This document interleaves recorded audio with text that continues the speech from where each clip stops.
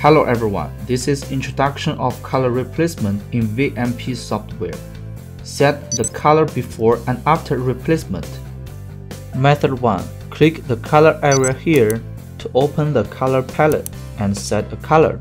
Method 2. Click the eyedropper here and select a color in topology area. Set hue tolerance, hue softness, and the shadow strength.